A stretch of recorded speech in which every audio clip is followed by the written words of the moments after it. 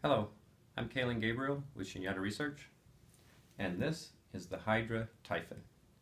Today what we're going to demonstrate is the electrical characteristics of the Typhon, well specifically the lack of reactance of a Typhon.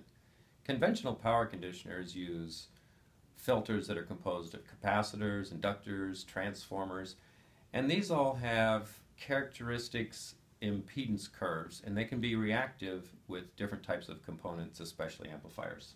So what we're going to demonstrate here today is the lack of capacitance and the lack of inductive reactance of a Typhon. I have a Hioki impedance analyzer here, and this will allow us to look at the resistance, the capacitance, and the inductance of the Typhon. I'm going to turn the Typhon around so we can access the port on the back.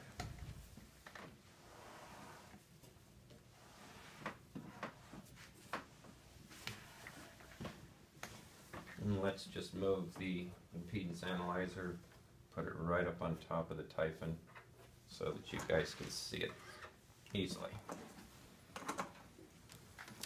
So let's zoom in a little bit here, and you'll see on this menu right now it's set for, okay, hold it still there, Mino. There we go. Right now it's set for total impedance, and we're going to set it for capacitance. And now we're going to take the probes and we're going to connect them to the neutral and the hot of the Typhon so that we can get a reading.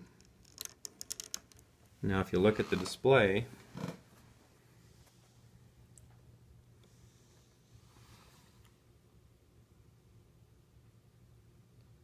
you can see that the analyzer's searching. It's trying to find a capacitance reading, and it's having trouble doing that.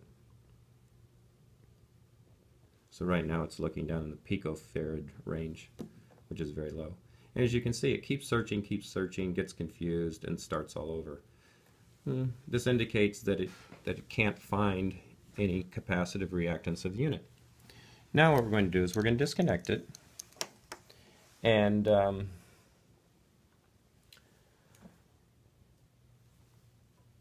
going to change to inductance reading. So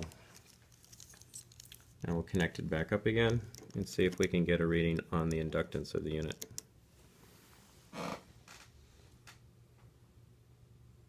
And you'll see that the unit is starting its search. It's trying to auto range. It's searching all the different ranges. It's searching high, it's searching low, trying to find a reading. And as you can see, it's unsuccessful. In other words, it can't get an inductance reading. And lastly, we're going to disconnect it and change to resistance and see if we can get any type of static resistance reading off the Typhon. We'll connect it back up again.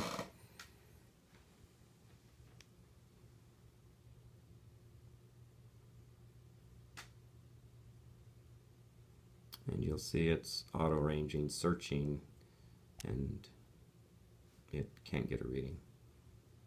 So essentially, according to our impedance analyzer,